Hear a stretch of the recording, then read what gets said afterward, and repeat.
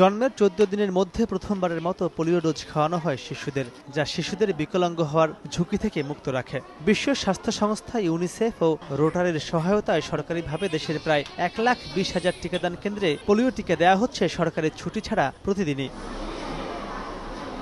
সফলতার স্বীকৃতি হিসেবে 2014 সালে বাংলাদেশ সহ এই অঞ্চলের মোট 11টি দেশকে পোলিও মুক্ত ঘোষণা করে বিশ্ব স্বাস্থ্য সংস্থা। সরকারের বিভিন্ন কর্মসূচি, সচেতনতামূলক প্রচার প্রচারণার কারণে বাংলাদেশে আরও বেশি সচেতন হচ্ছেন অভিভাবকরা। পোলিও মুক্ত রাখার জন্যই সব রকম রোগ থেকে মুক্ত রাখার জন্য টিকাটা সব বাচ্চারই প্রয়োজন। অনেকগুলো রোগ হয়, টিকাগুলো দিলে আমার বেবি সেই রোগগুলো হবে না। এর জন্যই আমি আমার বেবিকে এই টিকাগুলো দিতে আসছি। 4 উইক পর পর কিছু টিকা আছে, ওগুলো দিয়ে দিয়ে বাচ্চাদেরকে রোগ প্রতিরোধ ক্ষমতা বাড়াচ্ছে, যার ফলে আমরা অনেক উপকৃত হচ্ছি। পোলিও টিকা না দিলে বাচ্চাদের পোলিও মাইলাইটিস রোগ হয়, যেটা পা বাঁকা হয়ে যায়। তবে টিকাদান কর্মসূচিতে সরকারের সহযোগী হিসেবে কাজ করা আন্তর্জাতিক সংস্থাগুলোর পরামর্শ, যে কোনো রোগ মোকাবিলায় আরও সতর্ক থাকতে হবে। বিশেষ করে সম্প্রতি দেশে ঢুকে পড়া রোহিঙ্গাদের মাধ্যমে যাতে পোলিও ছড়াতে না পারে সেদিকে সজাগ দৃষ্টি রাখার তাগিদ দিয়েছেন তারা। পোলিও টিকার কাভারেজ 95% উপরে আমরা অ্যাচিভ করেছি। সার্টেন লেভেল কাভারেজ খুব সহজে অ্যাচিভ করতে যায়, বাট লাস্ট মাইলস্টোনটা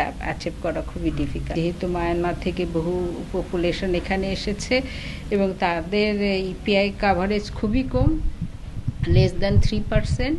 সো এটা এখন আমাদের জন্য আসলে একটা ঝুঁকি, চ্যালেঞ্জ, যে আমরা পোলিও আবার আমাদের মধ্যে আসে কিনা। পোলিও যে একটা জীবন বিধ্বংসী এবং একটা পরিবারকে অন্ধকার অভিশাপে নিয়ে যেতে পারে, এটা মাথায় রাখতে হবে। সচেতন করার জন্য একটা নিয়মিত কর্মসূচি থাকতে হবে সকল সংস্থার এবং সরকারের। এদিকে স্বাস্থ্য অধিদপ্তর বলছে, রোহিঙ্গাদের মাধ্যমে পোলিও ছড়িয়ে পড়া ঠেকাতে ব্যবস্থা নেওয়া হয়েছে। পাশাপাশি পোলিওর ডোজ বাড়িয়ে আগামী মাস থেকে দেশব্যাপী শিশুদের খাওয়ানোর পরিবর্তে ইনজেকশনের মাধ্যমে এই টিকা দেওয়া হবে।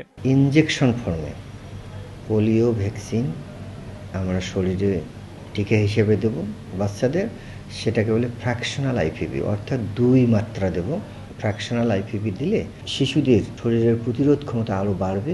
অরাল পোলিও এবং এমআর ভ্যাকসিনেশন করে ফেলছি এই রোহিঙ্গা শিশুদের। তাদের মাধ্যমে দেশে পোলিও ছড়ানোর সমস্ত পথ রুদ্ধ করে দেওয়া হচ্ছে।